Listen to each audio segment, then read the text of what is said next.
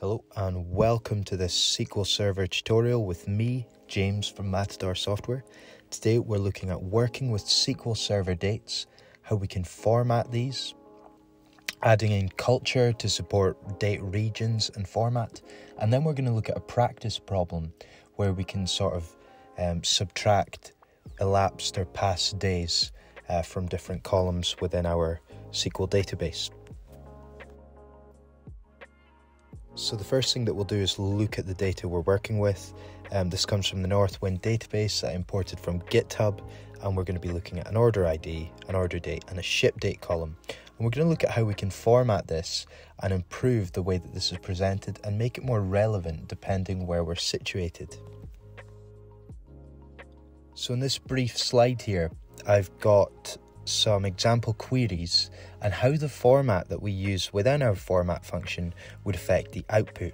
So if I take a select statement and I'm using getDate just for system date, we'll actually reference a date column, but you could do it this way. You can see how each different sort of format within our single quotations affects things. So if we have 2 Ds, 2 capital M's and the 4 Y letters, that would give us a standard sort of day output as we'd expect with the forward slashes. However, we could add in a time format with hours, minutes and seconds, and if we navigate through, you can see that 4 Ds may present as the full name for the day of the week, and then we can go into the numeric value with the 2 Ds, the 0 and the 5, and so on. We can go into the month, the full month convention, and then the year. So you can feel free to look at this, but we're actually going to go through some actual examples as to how this works.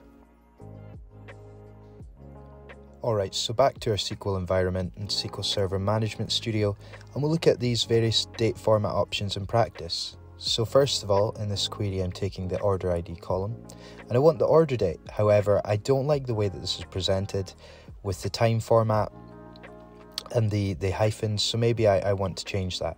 So I can use 2 Ds, 2 capital M's, and the years, the 4 Y symbols, as our order date. Notice within those angled brackets, because I've got a space, I'm using that so that I can display my column name without any joining there of the words. So you can see in the order date column I formatted this nicely, and you can see the stark difference with the ship date section. So we've got, as we'd expect, the day of the year in 2 integer values. So for example, 04 in the first line. The same practice with the month and then your standard year format. Now let's look at some other formats that we could use with our dates.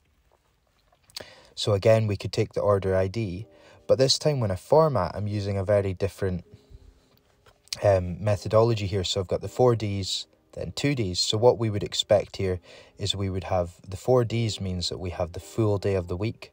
The 2 Ds is that 2 integer value for the date. And then we just go through again with the full month and then the year. And we can look at how that works in practice. In the second column, I may want to change this again where I have, I have the month with a space. In the short month version, the days and the years. So we can look at how this actually outputs, but these again are pretty common ways of displaying date. So there we go. We have that sort of very full date column formatted more like a text string, and in the ship date we have the short month version with those 3 M's. So as I said earlier at the start of the video, another option we have with the format function is to incorporate culture. And this means that we can obtain sort of regional formatting styles. And we might not have to go through this single quotation formatting if we just want, say we have data that came through an American date format and we want British or French or whichever style. So we could reference order date column again. We use the D in single quotation marks and then ENUS to get that US date format. And we could also use ship date, the D, and then we could say ENGB for Great Britain. And we can look at how these differ from each other. But this is a quicker way than actually going through and doing custom formatting like we saw above. So when we reference that and execute the query, you'll see the first column, order date, is in the US, where the month lies first, and it doesn't have those 2 integer values, whereas the Great British version, we have the full date with 2 integer values, the month with the 2 integer values, so 07 for July, and then the year. So we can look at how that differs. And again, this is just a quicker way if you don't want to go through custom formatting, and it helps sort of power up our process there. Now, I want to finish this with a sort of mock problem. So we want to calculate the difference between 2 dates, but also factor in our formatting. This is how we could do it. So maybe we want to select the top 10 order IDs, and we want to say, we want the order date, and we'll format this just in the standard fashion with the 2 days, the 2 month and the integer value, and then the year. So that could be, 01/07 1996. And we'll take that as order date. And we'll format the ship date in exactly the same fashion, because, we'd probably be implementing that same formatting across every column. Now, what we need to do here for the column where we're looking at the difference between the 2 dates, or the days elapsed, we need to use the datediff function, date difference, and we need to provide an interval. So it could be months or years. For us, it's relevant to use day, and I'll reference the ship date and order date column, and I'll name that days past. And I'll take that from orders, and we'll do a few extra steps here. We'll use where, and we want to say where that ship date is not null, because that would mean that it hadn't been shipped yet potentially. So we need orders that have actually been shipped. And then we'll order it by the order ID in descending order with those top 10 order IDs. And it's as simple as that. And we've managed to format the dates and have a date difference column. Now you'll notice in the days past, we do have minus figures.